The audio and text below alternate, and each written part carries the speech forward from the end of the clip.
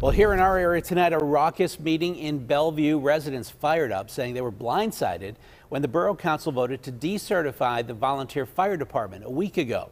Now, City of Pittsburgh firefighters will be responding to calls there. Jennifer Barrasso is live with the fallout and why one council member voted against the move. Jen. Yeah, that was a dramatic moment, Ken. Councilperson Sabrina Miller blasting her own board, calling it a coup. Resident after resident demanding that they reverse this decision, calling it a huge mistake. Droves of firefighters showed up before a heated meeting in Bellevue tonight. Residents expressed frustration and disappointment. I'm struggling to understand how the town is somehow more safe and less expensive to operate without the excellent services of the volunteers. Many say they were blindsided and received no warning before Borough Council voted last week to decertify Columbia Hose, Hook and Ladder Company, better known as Bellevue Volunteer Fire Company. The way you have treated these firemen, you should be ashamed.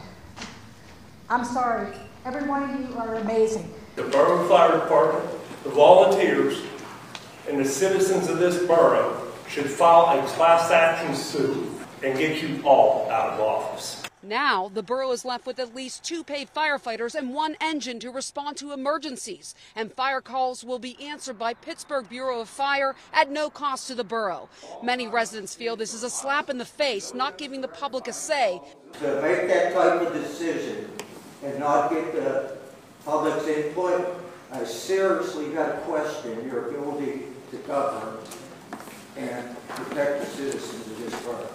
I have a problem with how long the mayor knew and the council that you knew about this situation and never said anything. Nothing until all of a sudden, boom, the last meeting. Councilperson Sabrina Miller, who voted against the decertification, blasted the board for how this was handled. The residents had every right to have some type of public engagement piece. You pulled a stunt. You pulled a stunt because this is something that you had in the works for quite some time. You could have handled this in a better way. The council presented a report from studies they had done, noting the volunteer company does not have the staffing capacity to provide adequate services. Former Fire Chief Glenn Pritchard. This was dirty. As a Bellevue resident, I don't approve of any of how that stuff went down. My biggest concern being here to speak for everybody is my intricate knowledge of the operations and the danger you're leaving people in. And I tried to get other reaction from other council members. They didn't want to talk. Reporting live, Jennifer Barrasso, KDKA-TV News.